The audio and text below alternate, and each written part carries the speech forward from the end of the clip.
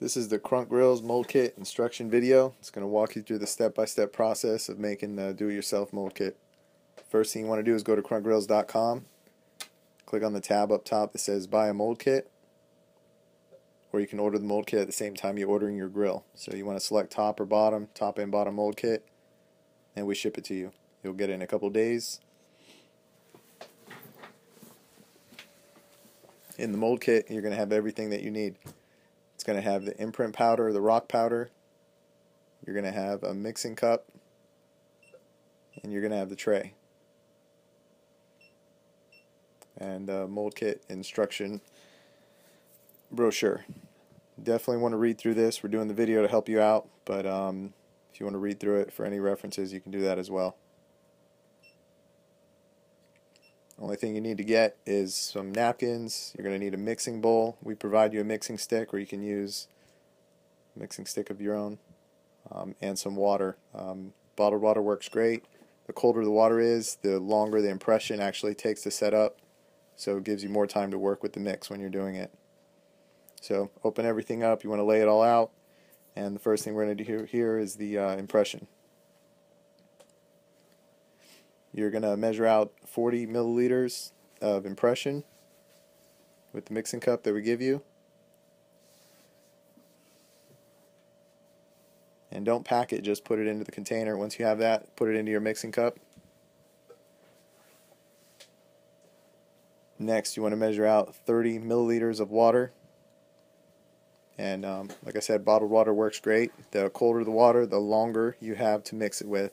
If you use warm water, it'll dry up really fast. So colder the water, it'll give you 2 to 4 minutes to use, which is great. Once you have 30 milliliters measured out, go ahead and mix it. This is when the clock starts. So you want to mix this up till it looks like bubble gum. You don't want any white powder chunks. You want it all to be the same consistency throughout the whole mixing bowl.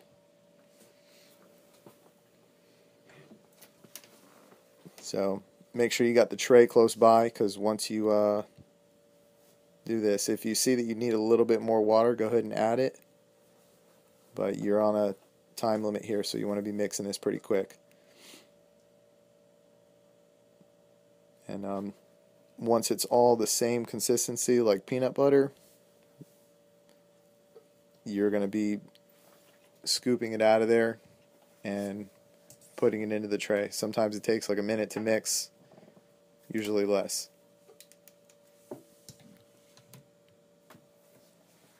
You want to get it all off the edges. Make sure you get everything out of the mixing bowl. You don't want to leave any material inside of there. This is the right consistency. It's like nice and thick, like peanut butter.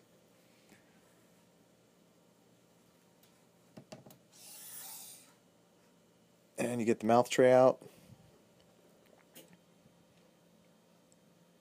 The impression material you're going to want to load right around the outside edge where your teeth are going to hit, all the way up to the top. So go ahead and scoop this out of there and load the tray.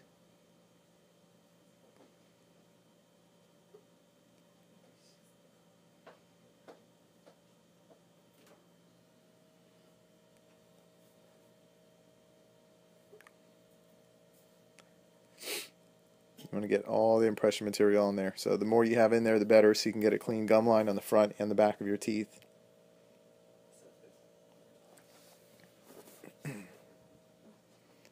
There you go. And the next step, what you want to do is when you're putting this into your mouth and you're pushing it up onto your teeth, you want to hold your lip out of the way with the other hand. You don't want your lip to hold the material or get in the way. So use one hand to hold your lip. You're going to put the whole tray into your mouth, and then you're going to push it all the way up onto your teeth so you can get a good impression of your teeth. Now, you're going to hold that there for a couple minutes. The best way to do this is you look at the mixing bowl that you used. When everything turns white, you'll know that the impression's dry. You can pull it out of your mouth. Once you pull it out, what you're looking for is clean tips and clean gum lines. You can see the outline of your teeth in the tray all the way around. The outline looks good. You did a good job. You're good to go.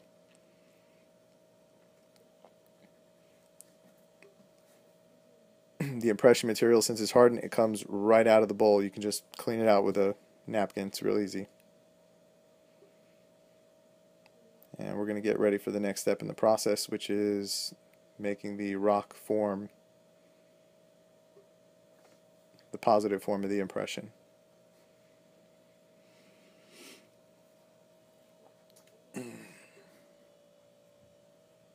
So with the rock, you're going to need to measure out 30 milliliters of the rock powder.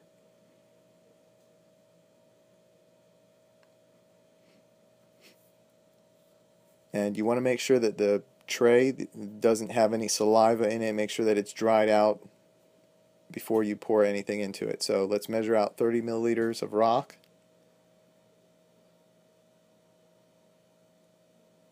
And when you're mixing this also, you want it to look just like peanut butter also. You don't want it too watery, so you want to start off with 10 milliliters of water, and if you need any more water you can add a couple more, no more than 15 milliliters of water, but start at 10. That's the best way to do this.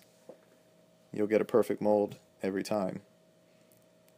So measure out 30 milliliters of imprint, pour it into the mixing bowl.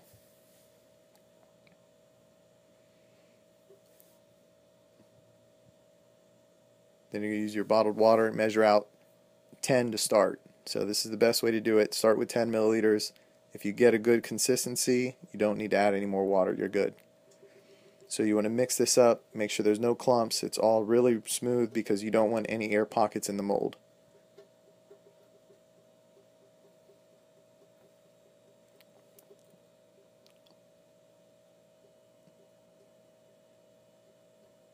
You'll see as you're mixing it, it'll clump up in areas and it'll just smooth all out, and it'll look like a little bit runnier than peanut butter, but that's perfect. So once you have that, you're going to have your tray right there. Like I said, you already dried out the tray. There's no saliva in it, so when you pour the rock into the tray, you're going to get a clean mold of your teeth. So when you're pouring it in, you don't want to pour it right onto the teeth. You want to pour it onto the center of the tray and let it roll into the teeth. That's going to help not have any air bubbles.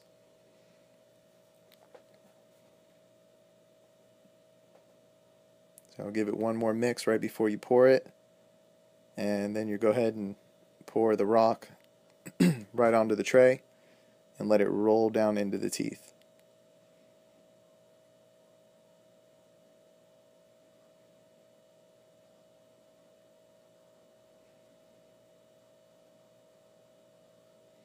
Make sure you get it all out of there. The more rock you have in the mold, the stronger it's going to be, so that's good. You can fill the whole thing up like this. It's going to be okay. After we pour all the rock into it, we're going to actually take the tray and tap it out to get rid of any air pockets that you have in it.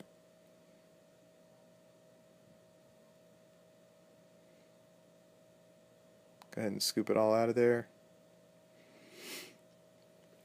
And once you have it in the tray, just use your mixing stick. Go ahead and push it down into all the teeth, to all the areas that you need the rock to go. Now, while you're doing this, you could actually pick up the tray and tap it while you're doing it, or you can do it at the end. It's completely up to you, but either way, you're still going to have to grab the tray and just pick it up and tap it down on the table, and this is going to release any air pockets that you have. You want to do this, you'll see the actual rock sink down into the mold, and all the air bubbles will pop right out. And that's it. You're going to let this sit now for about 4 to 6 hours. Go ahead and check on it so you can split them apart. And during this time, you could go ahead to Krunk Grillz, take a look at all the grills that you want to see, and pick out the one you want and order it if you haven't already. Now, when you split the mold, what we're looking for is clean gum lines and clean tips. If you have little air pockets or little bubbles in the tips, that's okay. We can work with it. But the main thing we need is a clean gum line, and we need the tips as clean as possible. So if the mold came out like this, we're good to go. You're going to package it up, get ready to mail it. If it came out like this one and it has big air pockets and a bad gum line, you have to start all over again, because we cannot use this and make you a lifetime warranty grill with it. So go back on KrunkGrillz.com. We do sell the mixes alone, or you can buy a whole new mold kit. It's completely up to you, but if you follow these directions and you use this video, you should be able to have a perfect mold.